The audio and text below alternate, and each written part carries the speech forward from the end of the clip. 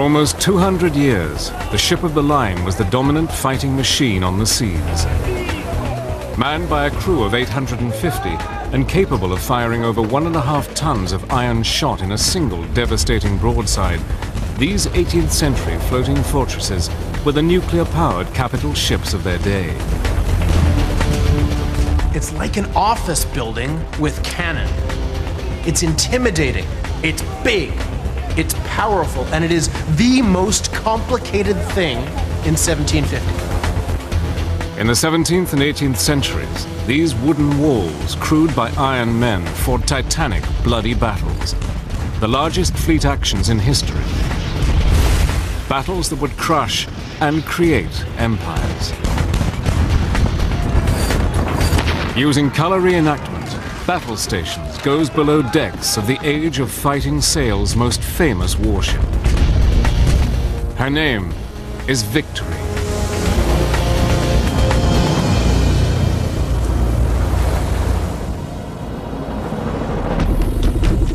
October the 21st, 1805. Trafalgar, 40 miles west of the Rock of Gibraltar. 50,000 men and 60 warships engage. The greatest sea battle the world has ever seen has begun. No quarter is expected. None will be given. They were such grim, desperate, savage, brutal battles. And the chance of surviving them was, 1 in 3 if you were at the front of the line. Napoleon Bonaparte, the French tyrant of Europe, has commanded his Franco-Spanish fleet to gain control of the English Channel. But blocking his ambition as well as his ships is a British fleet. Its flagship is HMS Victory, commanded by Admiral Horatio Nelson. He stands under fire. He doesn't hide, he doesn't shirk from the battle, he leads the battle. So Nelson's job is to reduce the battle to a melee of ship on ship and leave his men and Victory to do what they do best: close in, finish off, destroy.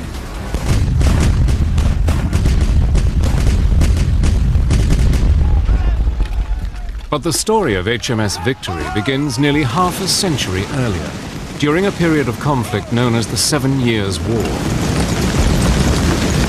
In the 1750s, the British and the French are vying in Canada and the Caribbean for control of the wood and the fur resources of Canada and for the sugar resources of the Caribbean. There's a lot of money at stake in the 1750s, and Britain and France are fighting over it. For over 400 years, Britain has relied on its navy. Britain is a maritime trading nation, and that means in order to ensure that British merchants can go all around the world and make all the money that they want, they need ships to protect them. These wooden walls form the country's first and most important line of defense. In 1759, with this latest war against France, Parliament ordered the construction of 12 new ships. Unlike any previous war, we were now fighting on 4 different continents, and therefore the Navy needed to supplement their fleets with a considerable number of vessels to fight on these various fronts. In the late 18th century, the most sophisticated warship any navy could possess was the 100-gun, first-rate ship of the line. In 1750, nothing is more complicated than a sailing ship, and no sailing ship is more complicated than a ship of the line. And the biggest ship of the line in the Royal Navy is a 100-gun first-rate like HMS Victory. In many respects, looking upon it from a 21st century point of view, she is the equivalent of an intercontinental ballistic missile submarine. The surveyor of the British Navy, Sir Thomas Slade, would design the finest example of a first-rate ever produced in Great Britain. A ship that would take center stage in one of the most famous naval battles in maritime history. Thomas Slade was a rather ingenious man. He was actually measuring captured French vessels and adopting the ideas into his own designs to improve speed and capability. Slade's design laid out the basic shape of a vessel almost 230 feet in length, weighing almost 4,000 tons. First of all, the keel is laid on this particular ship. It's just under 160 feet long. And then you start fitting the frames which form the ribs of the ship, which extend all the way up to the top line of her hull. Then you start fitting on all the external planking and the internal planking. And in the lower part of the ship, the vessel is subdivided into various compartments. Over 21 feet in height, and with its wooden walls almost 3 feet thick, the hold of the ship is a warehouse of all the ship's stores and supplies. On top of this level is the first deck, which is the orlop. Then we come above the waterline and we have our first gun deck. This is 186 feet in length, and it mounts the heaviest armament, some 90 tons in all, of 30 in number 32-pounder guns. Here, in this cramped environment, in between cannon weighing 2.5 tons each, 350 seamen worked, slept, and ate. Rising above that deck, you then have the middle gun deck with 28 in number 24-pounder guns. Rising to the next tier, the upper gun deck, you had 30 12-pounder guns. Coming up to the next level, we then actually rise onto the open decks. She has a quarter deck and a forecastle, and above the quarter deck, an even shorter deck known as the poop. The last crucial element of the ship's design are its 3 towering masts.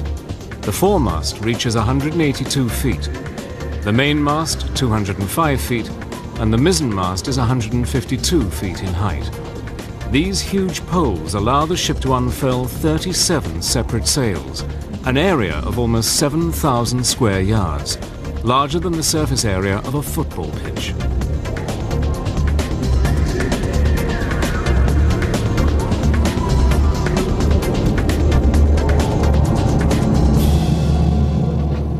But in the pre-industrial 18th century, producing a warship of this scale and sophistication was a monumental undertaking. To build a ship like Victory, you need to clear a forest of oak trees. You need to import masses of timber from abroad, particularly pine for the masts. You need to import flax and hemp to make the sails and the ropes. All kinds of materials from around the world have to be assembled in a very large production unit, major British dockyard. 26 miles of rope and almost 1,000 blocks of various sizes were needed for the ship's rigging. Another 800 blocks were needed to work the guns, and each vessel needed numerous spares. 6,000 trees were felled to build the ship's hull, accounting for almost 300,000 cubic feet of oak. Enough wood to clad the Empire State Building 1.5 times. The Royal Navy of the Revolutionary and Napoleonic Wars is so large, and it gets through so much material, that it pioneers what we think of as modern industrial production. When building commenced, the ship had not been given a name. Just a year into construction, the wooden structure taking shape in its dry dock was finally christened. Her name was to be Victory. But by the end of 1759, Britain had gained control of almost all of North America and had all but crushed French ambitions in the New World. The 7 Years' War was effectively over, and HMS Victory was no longer needed. Built at a cost of more than £50 million in today's money, the Royal Navy's newest battleship was not required for immediate service.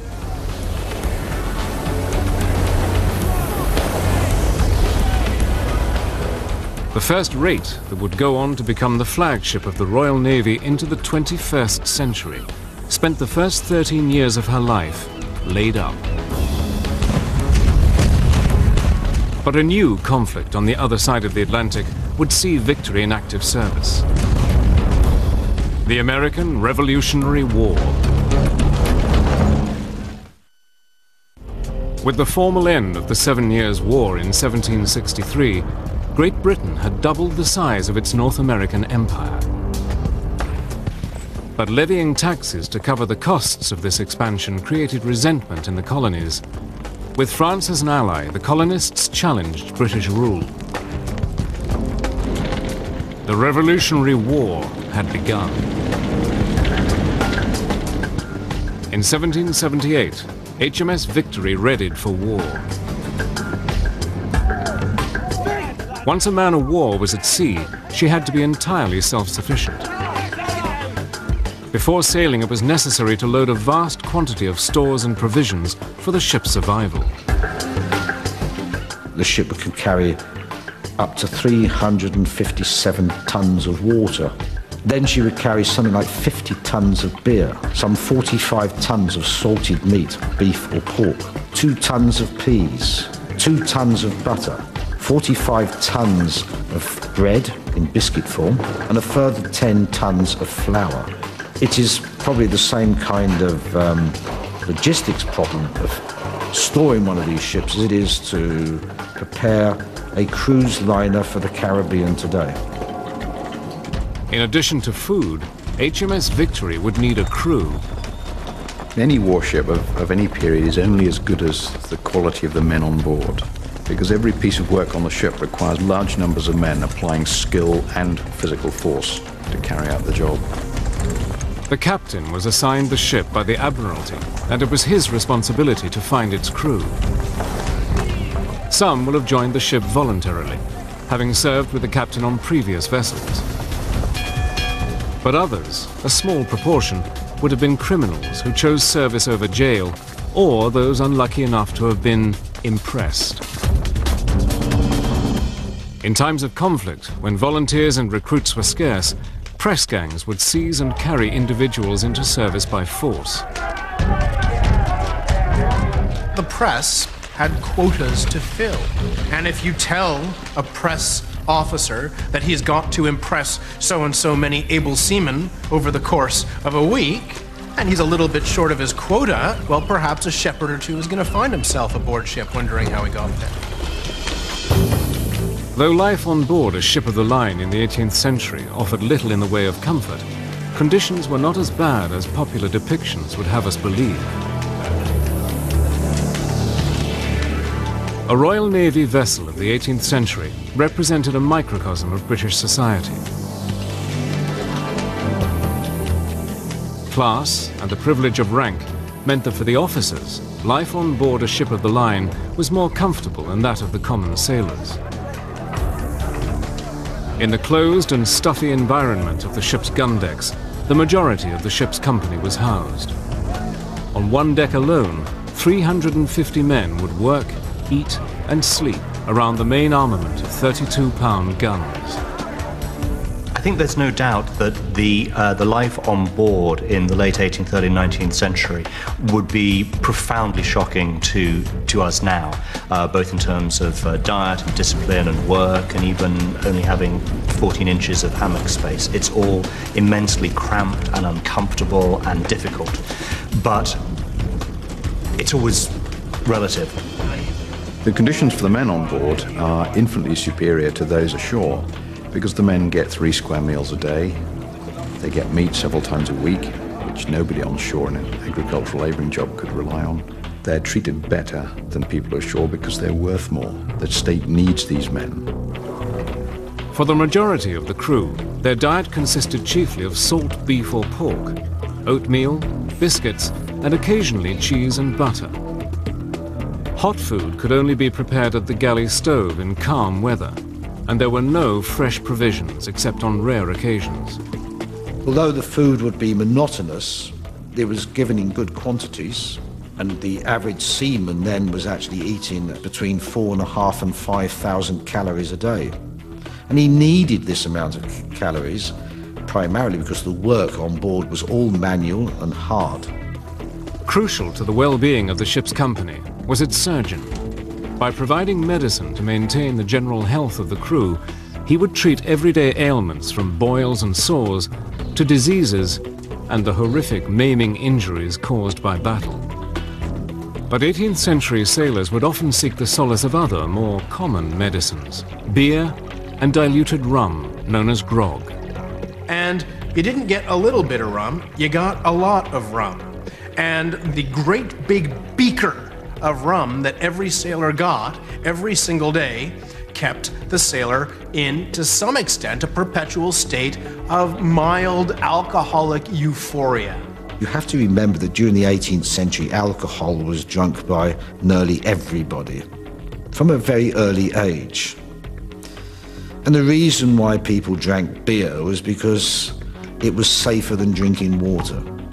It was believed at the time that a drunk sailor, a mildly drunk sailor, was a happy sailor, and that if it were not for the rum ration, discipline would fall apart in the Royal Navy.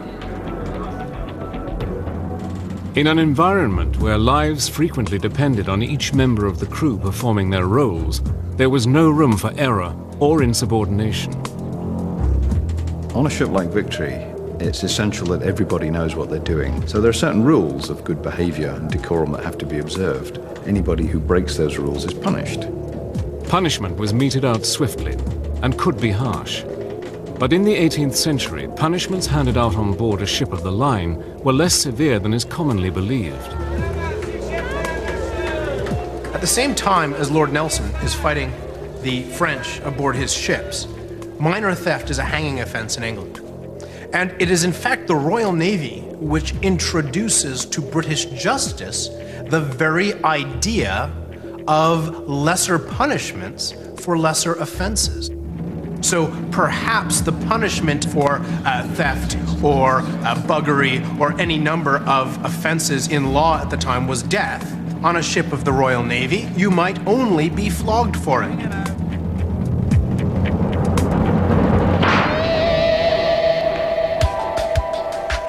For the skilled seaman, the day was governed by a series of watches.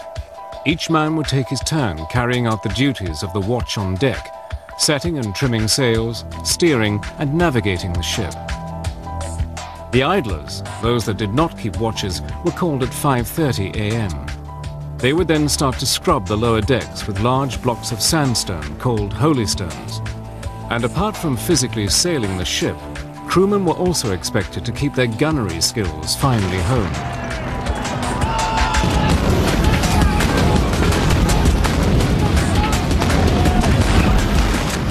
Each gun was manned by a 6-man crew, known by numbers to make orders easier in the noise of battle.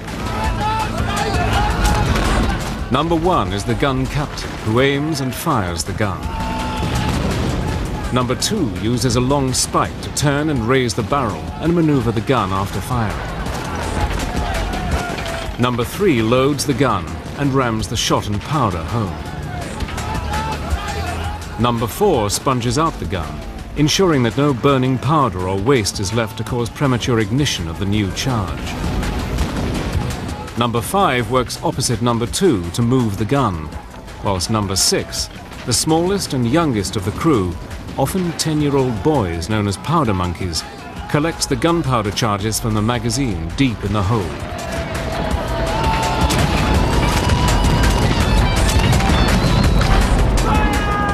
Crew in itself is just as important as the gun. If they're not in the right place at the right time, then the whole process goes to pot. So, for example, in a Formula 1 team, if the chap with a fuel hose forgets to stick it in and at the wrong time and the fuel goes all over, it all stops. You lose the race and that's it.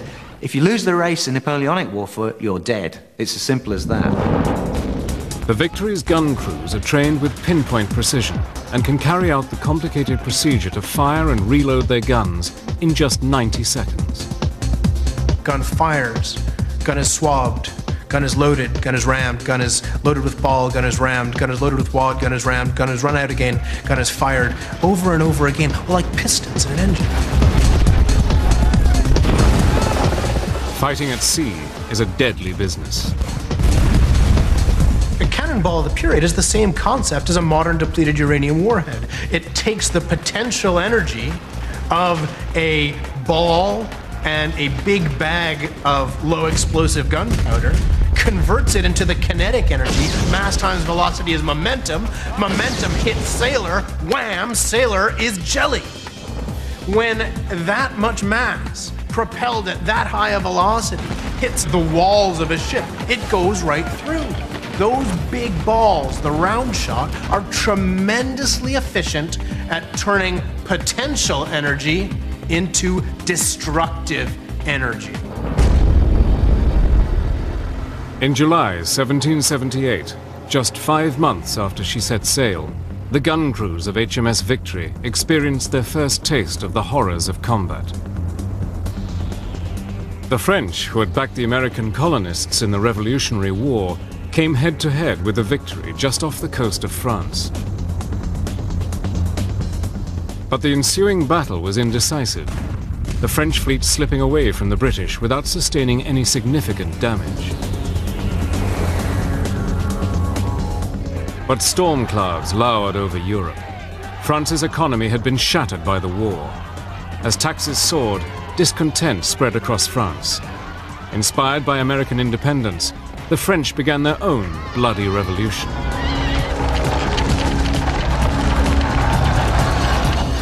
The outcome would change the face of Europe forever and present the Victory with her greatest challenges. In 1789, growing discontent with France's feudal government exploded into an open revolt. With the execution of Louis XVI, revolutionary France found itself at war with Austria and Prussia, and in 1793, Britain followed. Britain's navy immediately blockaded French ports. By positioning Royal Navy ships just outside the French harbours, the British could keep the French navy in port for years on end. This had several advantages. It meant the British were experienced, highly efficient seafarers. They handled their ships with skill. The French and Spanish, by contrast, had no sea experience, and so however brave they were, they lacked the seafaring skills to compete with the British. In fact, the blockade was so effective that one contemporary witness described the French as being, for the most part, badly equipped, that a portion of the crews had never been trained at sea, and that, in short, the fleet was not in a state to perform the services appointed to it. But the French themselves were to blame for the poor state of their navy. Caught up in the bloody turmoil of the Terror, thousands of aristocrats, many of them naval officers, were executed. If you wanted to really hurt the French Navy, one way to do it would be to take all the officers out and kill them. And that, of course, is exactly what the French government does during the French Revolution. They removed all of those skilled navigators, seafarers, and commanders, and they had to repopulate the quarterdecks of their ships with over-promoted midshipmen, merchant ship captains, and civilian volunteers.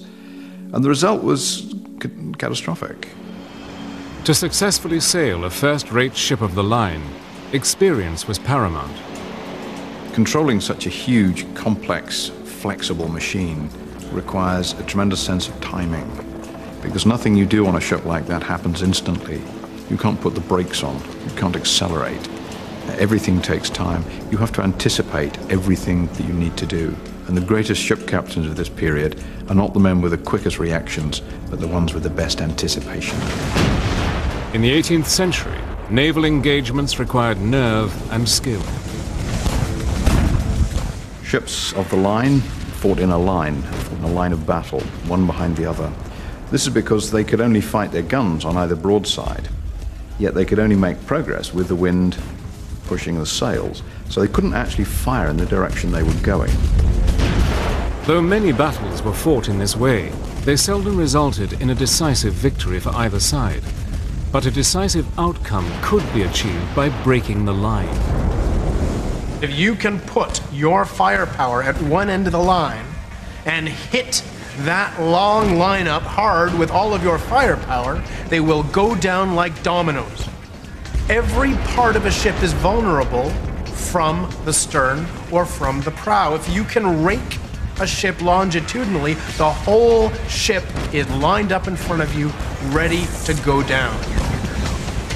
With no bulkheads to slow their passage, the cannonballs caused horrific damage the entire length of the ship. James Atcherley, a Royal Marines captain aboard HMS Victory, recalled. The shot passing through had mangled the bodies. An extraordinary proportion had lost their heads. A raking shot, which had entered the lower deck, had glanced along the beams and through the thickest of people. And an officer declared that this shot alone had killed or disabled nearly 40 men.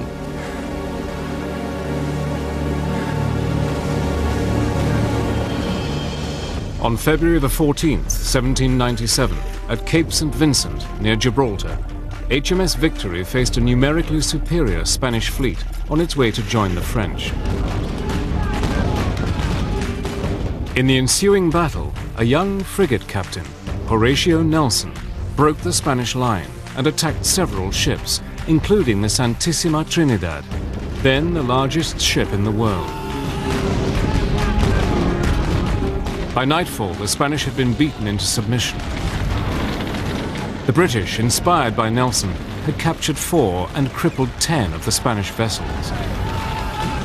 Britain had secured its unassailable position in European waters, thanks largely to Nelson, a man who would later become a legend. In October 1797, the Victory returned to England, where she was refitted and repainted with her distinctive black and yellow livery.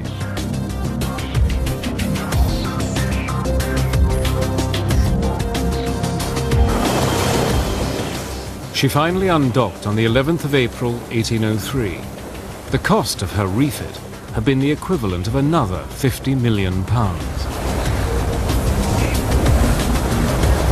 Over her lifetime, it cost certainly 6 or 7 times more to keep in service than she did to build. The perishable nature of the wooden ship makes it an endless maintenance task.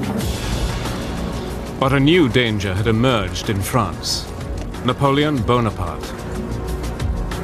Amid fears that the great dictator was planning to invade, Britain and HMS Victory were again at war. Now, at the turn of the 18th century, HMS Victory, commanded by Lord Nelson, would take center stage in the most decisive naval battle the world had ever seen.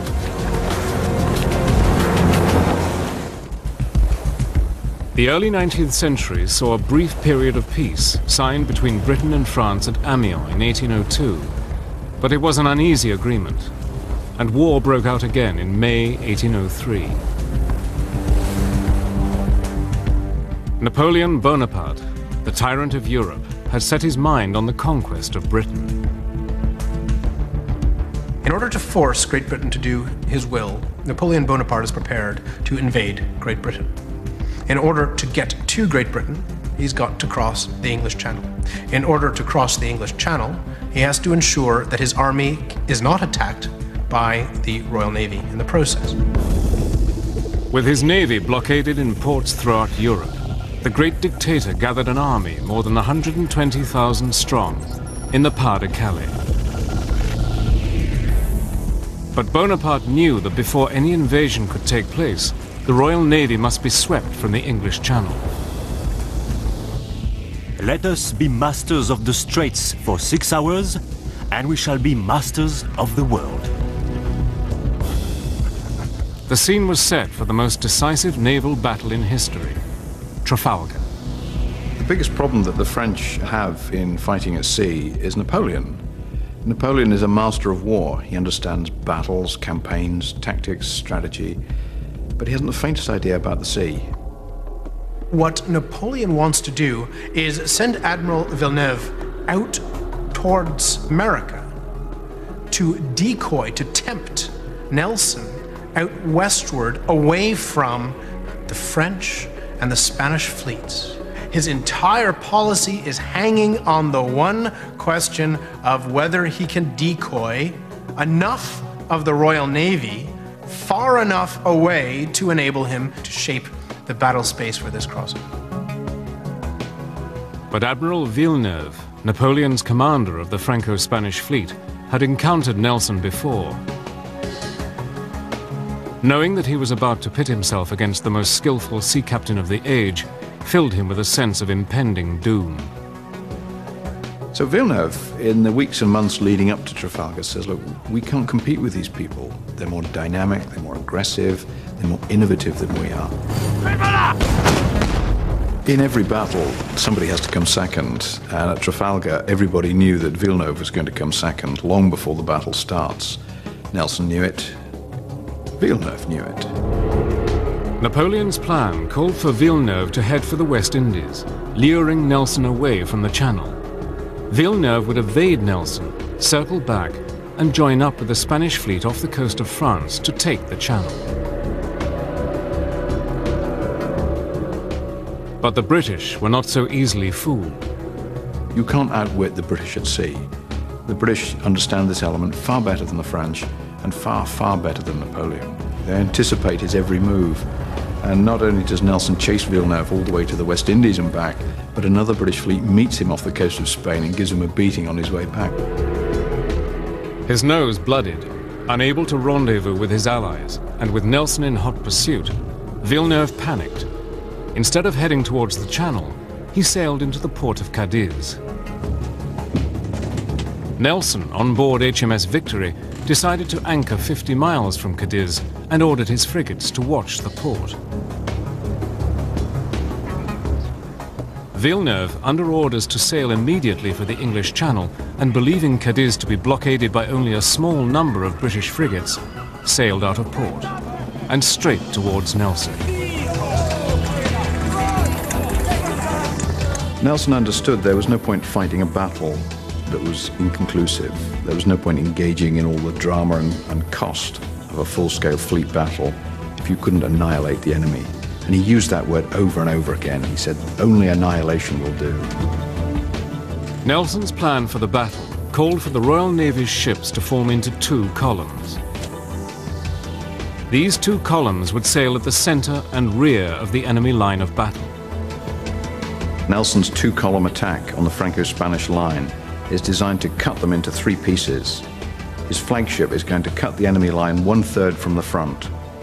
And the purpose of that is to destroy the enemy flagship, to take out their command and control center, to leave the rest of the Franco-Spanish fleet as a confused mob. Nelson was the ultimate risk taker. Before almost every battle, he says things like, glorious victory or Westminster Abbey, meaning, you know, he's either going to die a hero or he's going to achieve victory. On the morning of October the 21st, 1805, 40 miles west of the Rock of Gibraltar at Trafalgar, the two great fleets drifted on a light breeze towards battle. The French and Spanish began to form a line, when suddenly one of the Spanish captains realized that the rear of the line was perilously exposed. Our van will be cut away from the main body, and our rear will be overwhelmed. Half the line will be compelled to remain inactive. The French admiral will not grasp it. The fleet is doomed. The French admiral does not understand his business. He has compromised us all. As the two fleets were advancing towards each other off Cape Trafalgar, Nelson famously ordered the signal, "England expects that every man will do his duty."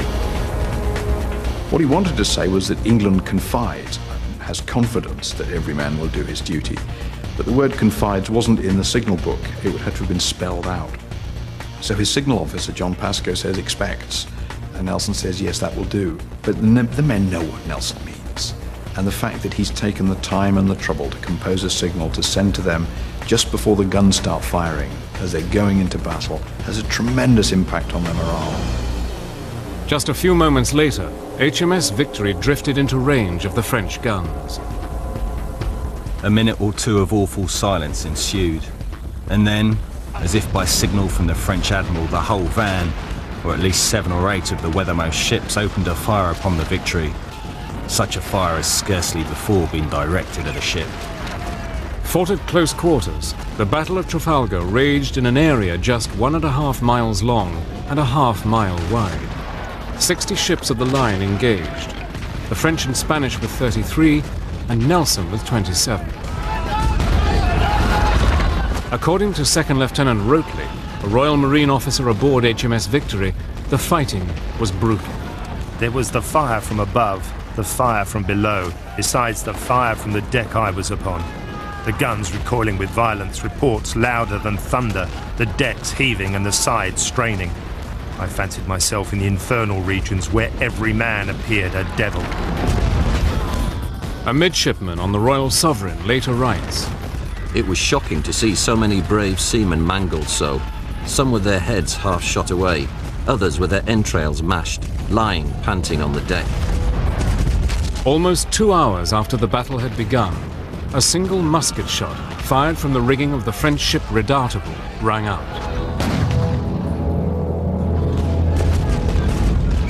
Though it was only one of tens of thousands of shots to have been fired that day, its impact was the most devastating.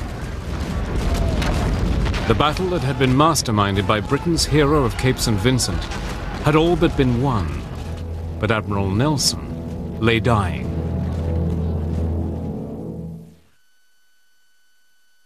Amid the chaos of the Battle of Trafalgar, Admiral Nelson, Britain's hero of the Battle of Cape St. Vincent, was fatally wounded.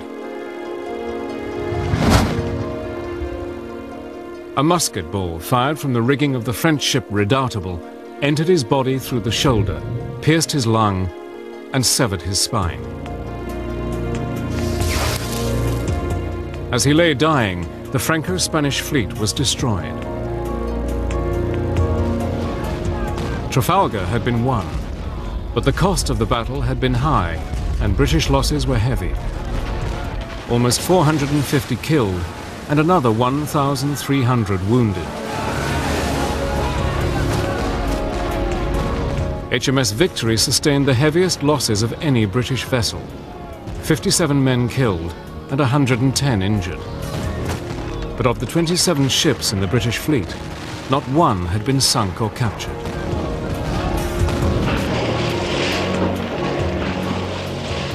For the French, it was a different story. The Franco-Spanish fleet had lost 4,500 men. Nearly 3,000 were wounded, and 17 of their 33 ships were captured by the British. At the Battle of Trafalgar, Nelson sinks enough of the French Navy and the Allied Spanish Navy to ensure that France cannot impose its will on the British at sea for the rest of the Napoleonic Wars. The Battle of Trafalgar is the ultimate naval combat. It doesn't decide who wins the battle, it decides who wins the war. And that war doesn't mean that the British have to go back and do it all again later. Nobody takes the British on in fleet-to-fleet battle for another 110 years. That's how important Trafalgar is. Nobody would take on Nelson's heirs, nobody would dare. And so for more than a century, the British have undisputed command of the ocean, unrivaled grasp on world trade, which makes them rich and successful. Shortly after hearing the news of his victory, Nelson died. HMS Victory's company were grief-stricken. Great God, a seaman exclaimed on hearing the news. I would rather the shot had taken off my head and spared his life.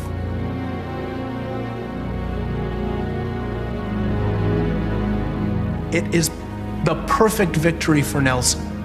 He saves the country, and he dies in the process. Not only is Lord Nelson a hero, he's a martyr. Is it any wonder that the British people build a great big stick in the middle of London and put a statue of Lord Nelson on the top of it?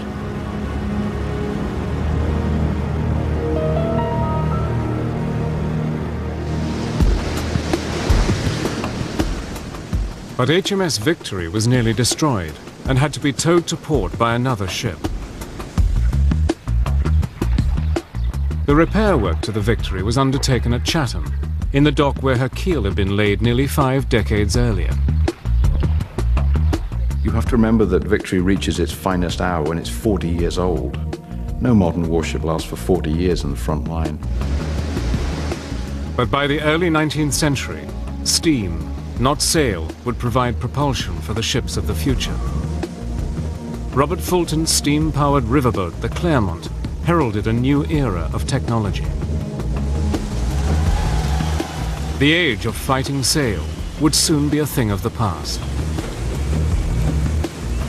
Even when she's laid down in 1759, Victory is already a very mature technology. Wooden sailing ships have been around for a long time, muzzle-loading cast iron cannon as well. And in the same year, James Watt comes up with a separate condenser, leading to the first successful steam engines and the beginnings of the Industrial Revolution. And the irony for Victory is that she will outlast almost all of her contemporaries as warships, but she'll be rendered obsolete by steam power. HMS Victory made her last voyage into Portsmouth in December 1812. Now 47 years old, the same age as Nelson at his death, she would never again see active service. After such an illustrious and important career, the final entry in her log reads, "Moderate breezes and snowy weather. Ship returning the remaining stores to the victualling office and dockyard. Signed, P.H. de Maresque, Captain."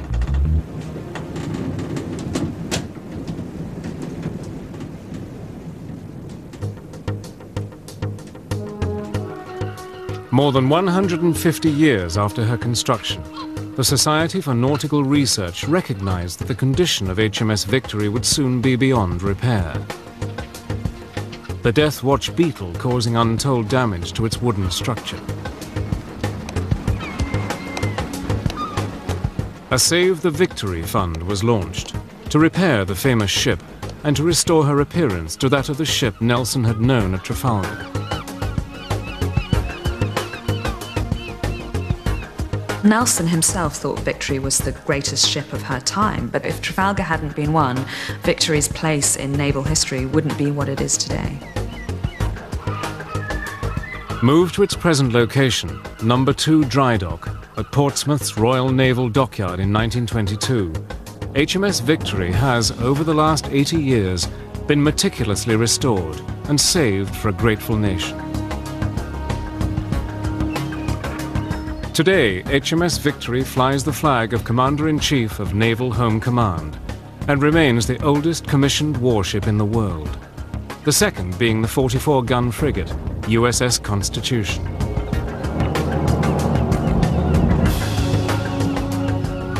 Open to the general public, the first-rate 100-gun HMS Victory remains a living monument to the courage and determination of those who fought with Nelson during the Napoleonic Wars, the golden age of fighting sail, and of the Royal Navy's finest hour.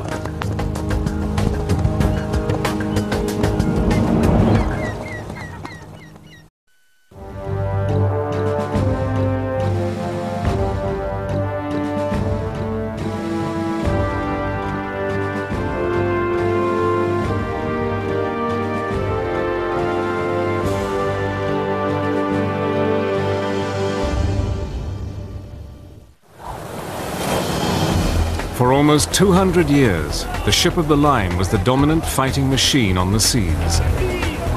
Manned by a crew of 850 and capable of firing over 1.5 tons of iron shot in a single devastating broadside, these 18th century floating fortresses were the nuclear-powered capital ships of their day. It's like an office building with cannon. It's intimidating, it's big, it's powerful, and it is the most complicated thing in 1750. In the 17th and 18th centuries, these wooden walls, crewed by iron men, fought titanic, bloody battles. The largest fleet actions in history. Battles that would crush and create empires. Using color reenactment, battle stations goes below decks of the age of fighting sail's most famous warship. Her name is Victory.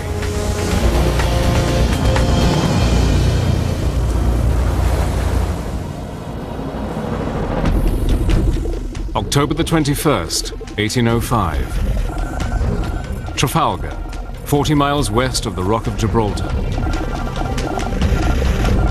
50,000 men and 60 warships engage.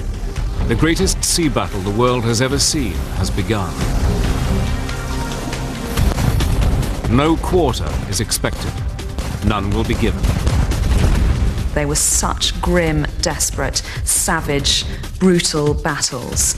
And the chance of surviving them was, 1 in 3 if you were at the front of the line. Napoleon Bonaparte, the French tyrant of Europe, has commanded his Franco-Spanish fleet to gain control of the English Channel. But blocking his ambition as well as his ships is a British fleet.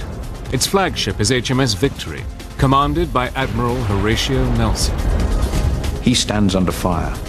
He doesn't hide, he doesn't shirk from the battle, he leads the battle. So Nelson's job is to reduce the battle to a melee of ship on ship and leave his men and Victory to do what they do best: close in, finish off, destroy.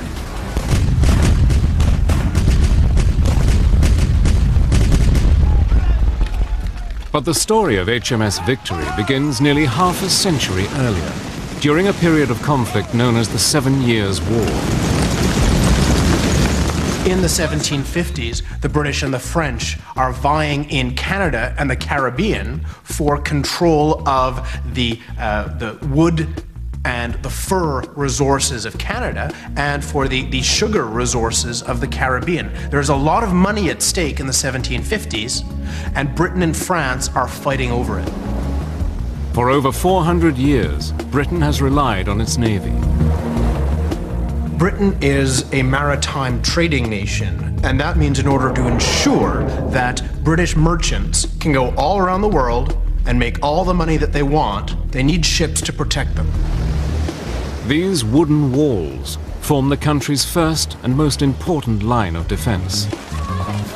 In 1759, with this latest war against France, Parliament ordered the construction of 12 new ships. Unlike any previous war, we were now fighting on 4 different continents, and therefore the Navy needed to supplement their fleet with a considerable number of vessels to fight on these various fronts. In the late 18th century, the most sophisticated warship any navy could possess was the 100-gun, first-rate ship of the line. In 1750, nothing is more complicated than a sailing ship, and no sailing ship is more complicated than a ship of the line. And the biggest ship of the line in the Royal Navy is a 100-gun first-rate like HMS Victory. In many respects, looking upon it from a 21st century point of view, she is the equivalent of a intercontinental ballistic missile submarine. The surveyor of the British Navy, Sir Thomas Slade, would design the finest example of a first-rate ever produced in Great Britain. A ship that would take center stage in one of the most famous naval battles in maritime history. Thomas Slade was a rather ingenious man. He was actually measuring captured French vessels and adopting the ideas into his own designs to improve speed and capability. Slade's design laid out the basic shape of a vessel almost 230 feet in length, weighing almost 4,000 tons. First of all, the keel is laid. On this particular ship, it's just under 160 feet long. And then you start fitting the frames which form the ribs of the ship, which extend all the way up to the top line of her hull. Then you start fitting on all the external planking and the internal planking. And in the lower part of the ship, the vessel is subdivided into various compartments. Over 21 feet in height, and with its wooden walls almost 3 feet thick, the hold of the ship is a warehouse of all the ship's stores and supplies. On top of this level is the first deck, which is the orlop. Then we come above the waterline and we have our first gun deck. This is 186 feet in length, and it mounts the heaviest armament, some 90 tons in all, of 30 in number 32-pounder guns. Here, in this cramped environment, in between cannon weighing 2.5 tons each, 350 seamen worked, slept, and ate. Rising above that deck, you then have the middle gun deck with 28 in number 24-pounder guns. Rising to the next tier, the upper gun deck, you had 30 12-pounder guns. Coming up to the next level, we then actually rise onto the open decks. She has a quarter deck and a forecastle, and above the quarter deck, an even shorter deck known as the poop. The last crucial element of the ship's design are its three towering masts. The foremast reaches 182 feet, the mainmast 205 feet, and the mizzenmast is 152 feet in height. These huge poles allow the ship to unfurl 37 separate sails, an area of almost 7,000 square yards, larger than the surface area of a football pitch.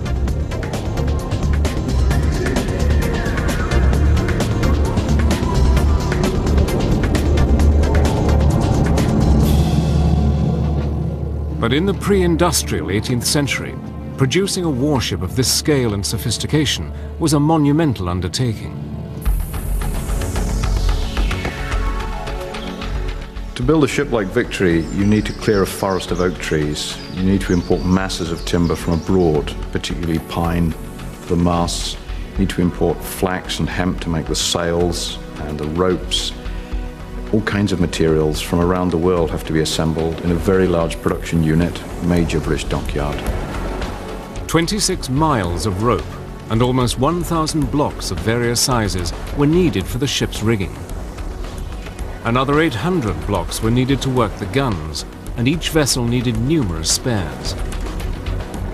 6,000 trees were felled to build the ship's hull, accounting for almost 300,000 cubic feet of oak.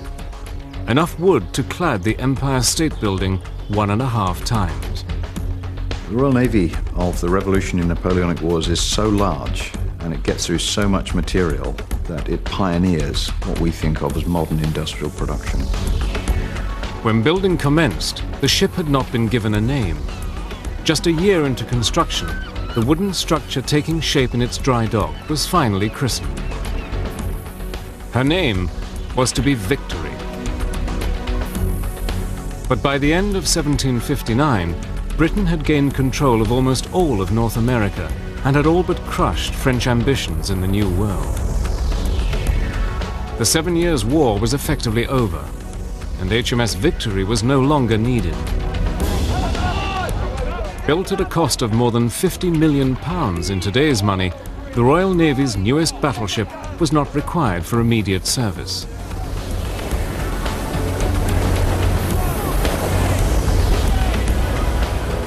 The first rate that would go on to become the flagship of the Royal Navy into the 21st century spent the first 13 years of her life laid up. But a new conflict on the other side of the Atlantic would see Victory in active service. The American Revolutionary War. With the formal end of the 7 Years' War in 1763, Great Britain had doubled the size of its North American empire. But levying taxes to cover the costs of this expansion created resentment in the colonies. With France as an ally, the colonists challenged British rule. The Revolutionary War had begun. In 1778, HMS Victory readied for war. Once a man-of-war was at sea, she had to be entirely self-sufficient. Before sailing, it was necessary to load a vast quantity of stores and provisions for the ship's survival.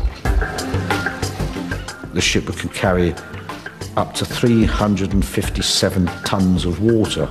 Then she would carry something like 50 tons of beer, some 45 tons of salted meat, beef or pork, 2 tons of peas, 2 tons of butter, 45 tons of bread in biscuit form, and a further 10 tons of flour.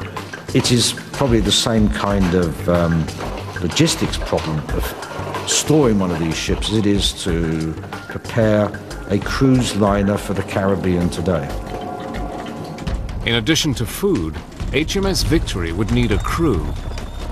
Any warship of any period is only as good as the quality of the men on board, because every piece of work on the ship requires large numbers of men applying skill and physical force to carry out the job.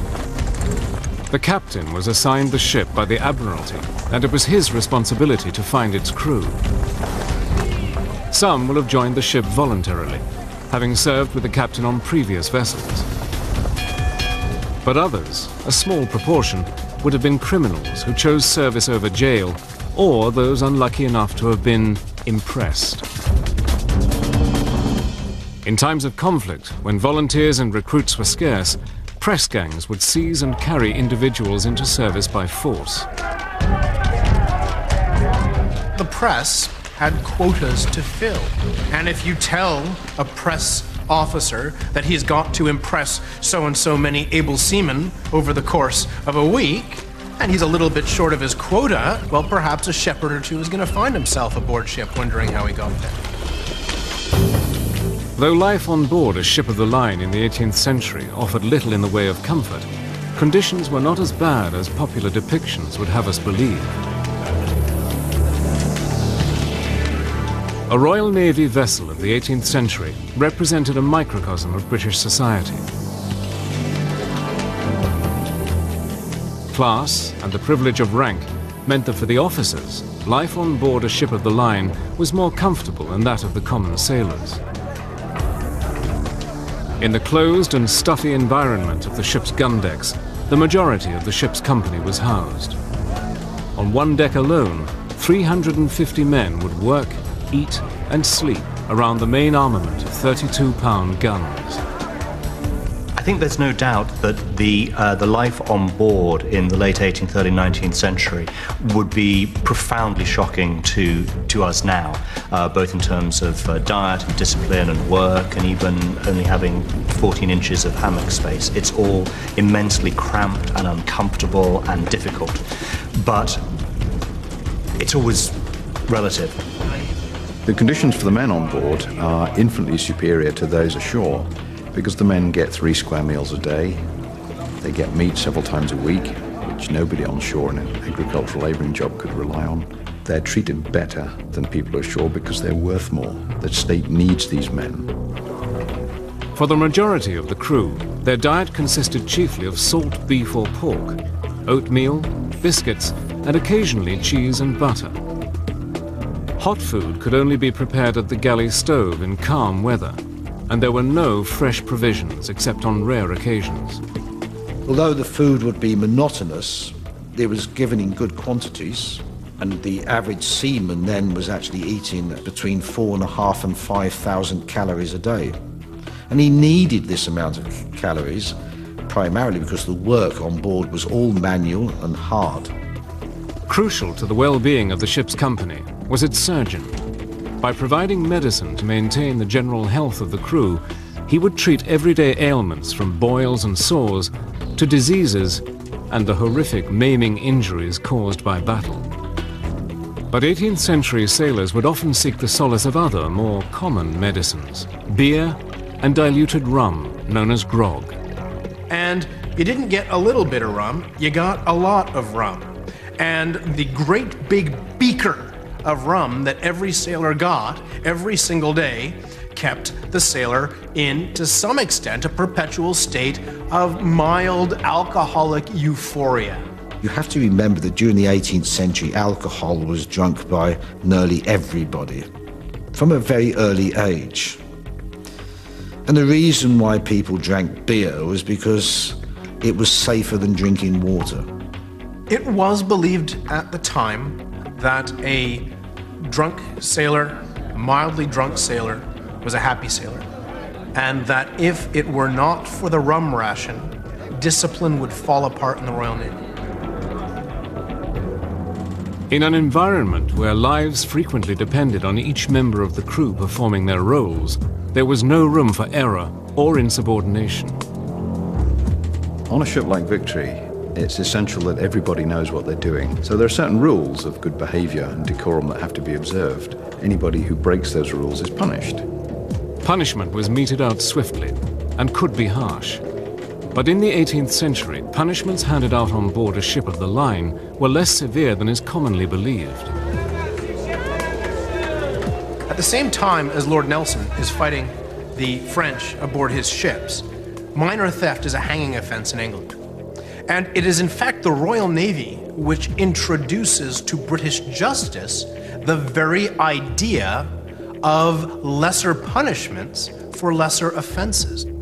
So perhaps the punishment for theft or buggery or any number of offenses in law at the time was death. On a ship of the Royal Navy, you might only be flogged for it.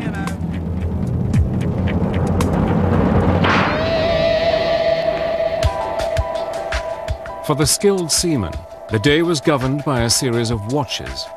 Each man would take his turn carrying out the duties of the watch on deck, setting and trimming sails, steering and navigating the ship.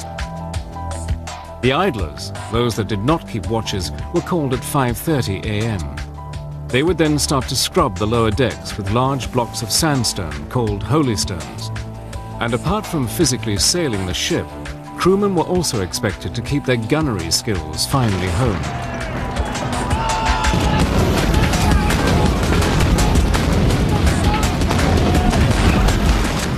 Each gun was manned by a 6-man crew, known by numbers to make orders easier in the noise of battle. Number 1 is the gun captain, who aims and fires the gun. Number 2 uses a long spike to turn and raise the barrel and maneuver the gun after firing. Number 3 loads the gun and rams the shot and powder home. Number 4 sponges out the gun, ensuring that no burning powder or waste is left to cause premature ignition of the new charge. Number 5 works opposite number 2 to move the gun, whilst number 6, the smallest and youngest of the crew, often 10-year-old boys known as powder monkeys, collects the gunpowder charges from the magazine deep in the hold.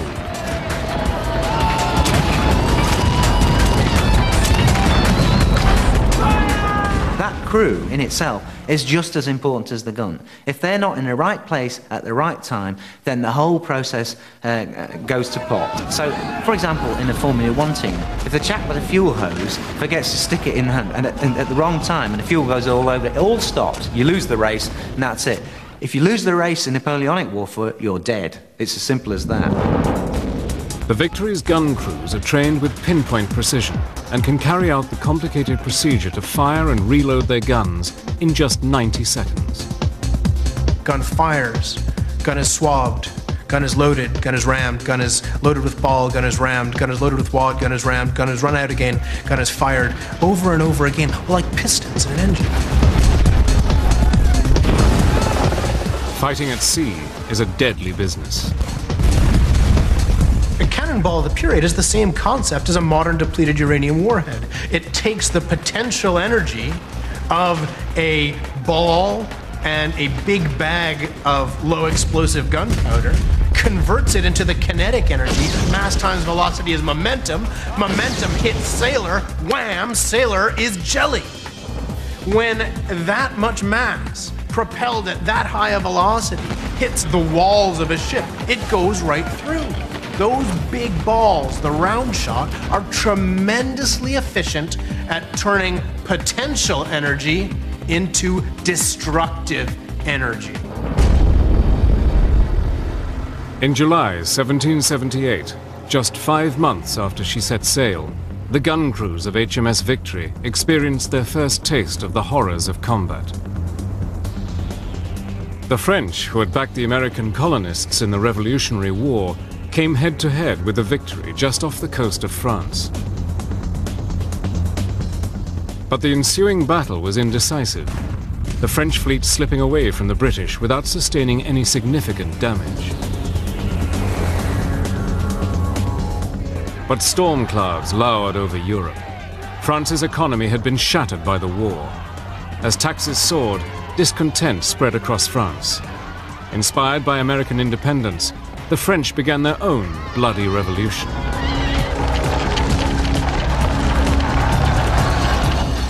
The outcome would change the face of Europe forever and present the Victory with her greatest challenges.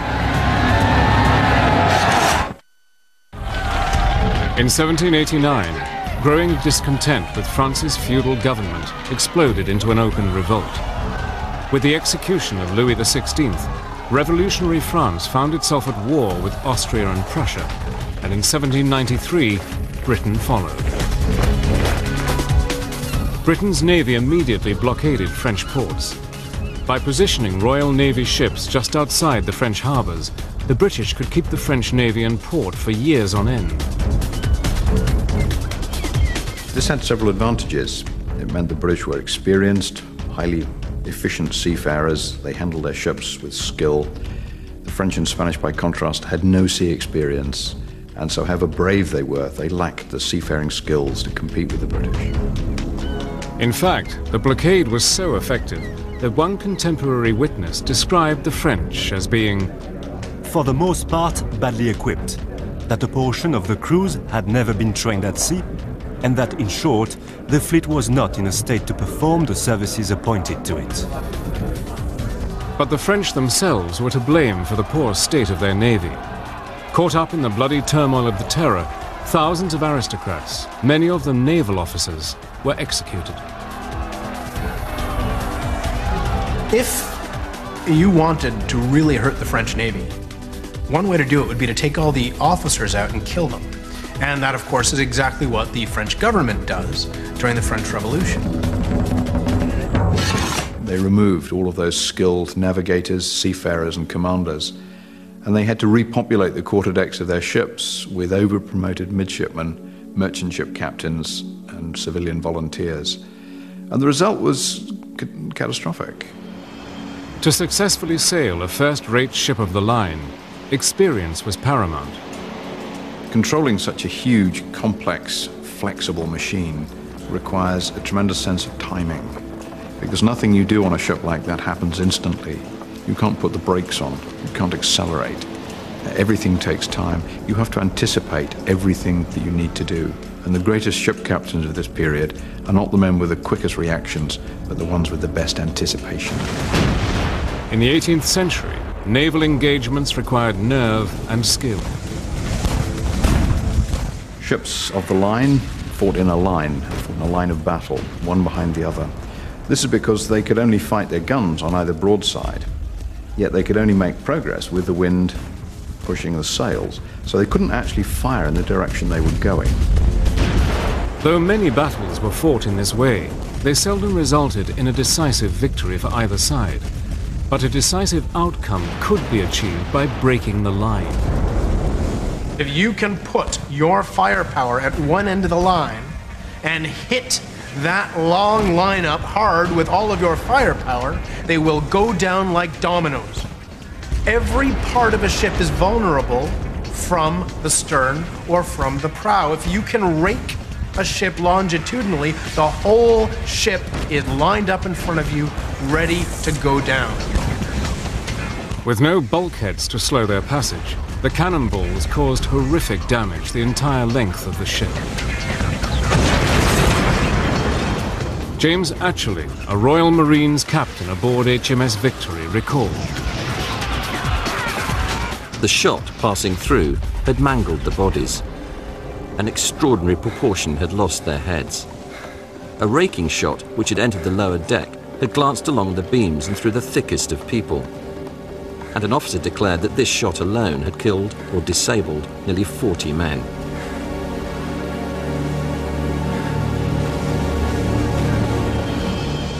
On February the 14th, 1797, at Cape St. Vincent, near Gibraltar, HMS Victory faced a numerically superior Spanish fleet on its way to join the French. In the ensuing battle, a young frigate captain, Horatio Nelson, broke the Spanish line and attacked several ships, including the Santissima Trinidad, then the largest ship in the world. By nightfall, the Spanish had been beaten into submission. The British, inspired by Nelson, had captured 4 and crippled 10 of the Spanish vessels. Britain had secured its unassailable position in European waters, thanks largely to Nelson a man who would later become a legend. In October 1797, the Victory returned to England, where she was refitted and repainted with her distinctive black and yellow livery.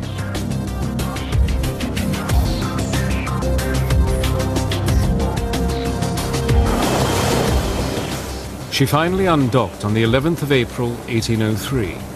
The cost of her refit had been the equivalent of another £50 million. Over her lifetime, it cost certainly 6 or 7 times more to keep in service than she did to build. The perishable nature of the wooden ship makes it an endless maintenance task. But a new danger had emerged in France: Napoleon Bonaparte. Amid fears that the great dictator was planning to invade, Britain and HMS Victory were again at war. Now, at the turn of the 18th century, HMS Victory, commanded by Lord Nelson, would take center stage in the most decisive naval battle the world had ever seen.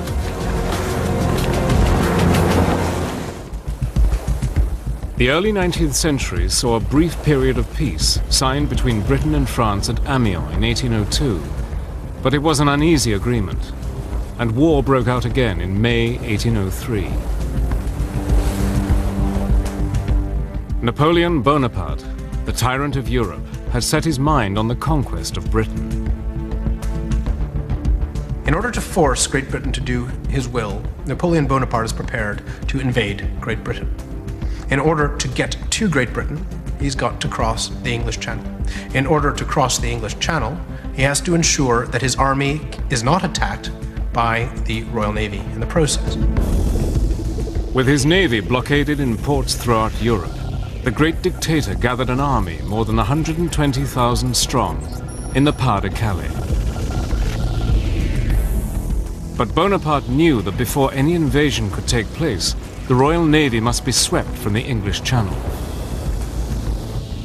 Let us be masters of the Straits for 6 hours, and we shall be masters of the world. The scene was set for the most decisive naval battle in history, Trafalgar. The biggest problem that the French have in fighting at sea is Napoleon. Napoleon is a master of war. He understands battles, campaigns, tactics, strategy, but he hasn't the faintest idea about the sea. What Napoleon wants to do is send Admiral Villeneuve out towards America to decoy, to tempt Nelson out westward away from the French and the Spanish fleets. His entire policy is hanging on the one question of whether he can decoy enough of the Royal Navy far enough away to enable him to shape the battle space for this crossing. But Admiral Villeneuve, Napoleon's commander of the Franco-Spanish fleet, had encountered Nelson before. Knowing that he was about to pit himself against the most skillful sea captain of the age filled him with a sense of impending doom. So Villeneuve, in the weeks and months leading up to Trafalgar, says, look, we can't compete with these people. They're more dynamic, they're more aggressive, they're more innovative than we are. In every battle, somebody has to come second, and at Trafalgar, everybody knew that Villeneuve was going to come second long before the battle starts. Nelson knew it. Villeneuve knew it. Napoleon's plan called for Villeneuve to head for the West Indies, luring Nelson away from the Channel. Villeneuve would evade Nelson, circle back, and join up with the Spanish fleet off the coast of France to take the Channel. But the British were not so easily fooled. You can't outwit the British at sea. The British understand this element far better than the French, and far, far better than Napoleon. They anticipate his every move. And not only does Nelson chase Villeneuve all the way to the West Indies and back, but another British fleet meets him off the coast of Spain and gives him a beating on his way back. His nose blooded, unable to rendezvous with his allies, and with Nelson in hot pursuit, Villeneuve panicked. Instead of heading towards the Channel, he sailed into the port of Cadiz. Nelson, on board HMS Victory, decided to anchor 50 miles from Cadiz and ordered his frigates to watch the port. Villeneuve, under orders to sail immediately for the English Channel and believing Cadiz to be blockaded by only a small number of British frigates, sailed out of port and straight towards Nelson. Nelson understood there was no point fighting a battle that was inconclusive. There was no point engaging in all the drama and cost of a full-scale fleet battle if you couldn't annihilate the enemy. And he used that word over and over again. He said, only annihilation will do. Nelson's plan for the battle called for the Royal Navy's ships to form into two columns. These two columns would sail at the center and rear of the enemy line of battle. Nelson's two-column attack on the Franco-Spanish line is designed to cut them into three pieces. His flagship is going to cut the enemy line 1/3 from the front. And the purpose of that is to destroy the enemy flagship, to take out their command and control center, to leave the rest of the Franco-Spanish fleet as a confused mob. Nelson was the ultimate risk taker. Before almost every battle, he says things like, glorious victory or Westminster Abbey, meaning, you know, he's either going to die a hero or he's going to achieve victory. On the morning of October the 21st, 1805, 40 miles west of the Rock of Gibraltar at Trafalgar, the two great fleets drifted on a light breeze towards battle. The French and Spanish began to form a line, when suddenly one of the Spanish captains realized that the rear of the line was perilously exposed.